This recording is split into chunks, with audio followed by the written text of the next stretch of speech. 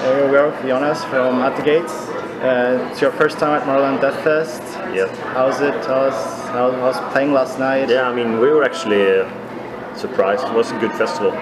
Yeah? Yeah, we thought it was going to be like punk and, you know, badly organized, but it was good. Yeah? Really good organization. And, nice. Yeah, That's we had a good time. It's good to hear. Yeah, good crowd. Yeah, the crowd yesterday was amazing. As was your performance. Oh, thank you. So how would you compare it to European festivals? Less people.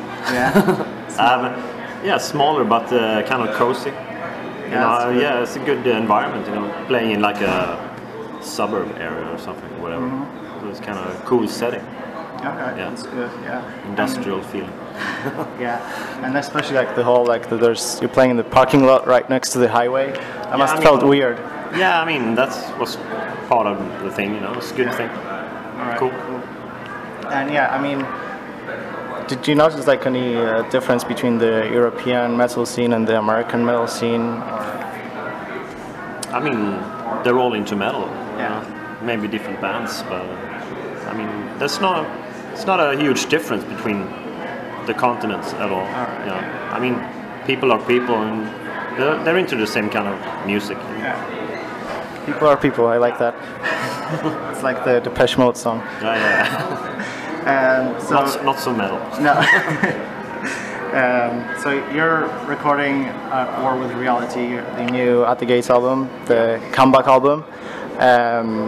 How's that coming? How's that going? We have the final rehearsal next weekend, and we're entering the studio on June 23rd. Mm-hmm. And we're going to be in the studio for 5 weeks. Okay, all right. And the release date is going to be late October, I think. Maybe first week of November. Okay, all right. So you're still sticking to the initial October, November. Yeah. Okay. Nothing has changed because we had the whole record was done in February, so just tweaking the last parts. Nice. Perfecting it. Yeah. And are you under any like pressure, stress? Because I mean, it is the At the Gates return album. You're probably, you know, there's a lot of expectations. Yeah, I mean, people's expectations. We're probably gonna, we do our own thing, you know, and if people like it, that's fine. You know. We can't please everybody. That's impossible, you know, after 19 years. So we do our best. It's gonna be a good mix of the last three. So I think people will be happy. That sounds awesome. I'm looking forward to it. At War with Reality, is there a meaning behind the title? Is there like is there a concept to the lyrics to the whole album? There is a concept, but I'm not really the guy to answer that. Thomas based the whole album on it's like a South American poetry and writers about it's like the mystical and I mean the different kind of realities we all experience. And I mean, maybe you can have a few words with him later about the lyrical content. All right. But it's like a concept album. All right, that sounds interesting. And you're releasing it on Century Media. Yeah. You've changed labels from Earache to Century Media. Oh, is there a reason, or? Yeah, but we weren't on Earache anymore. Because we did 2 records with The Haunted straight after, and then our deal was done. Okay. So The Haunted went to Century Media, and At the Gates picked up on that. So, all right. Yeah. So we just picked up on. Yeah, we can choose. We were free to choose whatever. But we're good friends with Century Media, and we worked with them for quite a while now. So yeah, they're an awesome label. That's an easy choice. Yeah.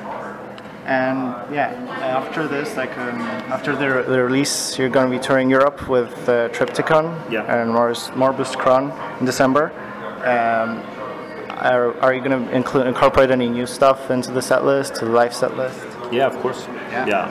It's going to be a mix of everything. So, I mean, we're not going to maybe play the whole new record, but like 4 or 5 songs at least.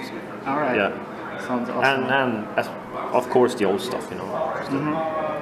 And I wanted to ask you like more of a kind of a history question, since At the Gates is an important band to the history of metal scene, and is the metal scene, in your opinion, is the metal scene dominated by Western bands and labels and media in general?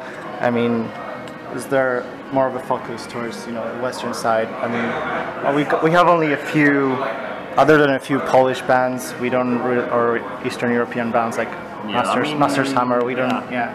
They have a hard time to get their name out there. I guess. Yeah. But there are some good bands, you know, in South America and Eastern Europe. But I mean, they have a hard time to find labels. I don't know why, but. But but especially in the Eastern Europe, I think we don't realize that how hard it was during communist times, especially if you look like at Vader. Yeah, like Romania and Bulgaria, maybe Hungary. So you think that was? Yeah, but I mean, there were bands in the past, you know, big bands like Pokelgeb and stuff like that. Aria in Russia, Pokelgeb in Hungary, and Aria, Russia. Yeah. I mean, in the heavy metal scene, there you have big bands, but when the death metal movement came, you know, it kind of picked up. Yeah. All right. Yeah. And over the years, as you with At the Gates and The Haunted, I mean, how did you see the metal scene progress or change over the years? Yeah, I mean, it became more professional. Some bands come and some go. Yeah. I mean, there's always like a new sub-genre every year, you know, like the gent stuff or mathcore or whatever. But you guys stick to old school death metal? Yeah, I mean, we stick to our guns, I guess. Yeah, we're not inspired by new metal music, if you put it that way. So yeah, we have our own influences on that. So you don't look for music to influence? I'm listening more to like 70s stuff and 80s stuff, progressive stuff, and maybe jazz, classical. That's our main inspiration. So. That is awesome. One last question then. What do you think of American beer? It's good. I mean, here in Baltimore you have great craft beers, you know.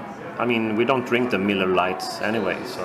Alright, that's good to know. You have a lot of local breweries here on the East Coast, so I mean, you have great beer. And the craft beer here in America is great, so nothing wrong with that. Yeah?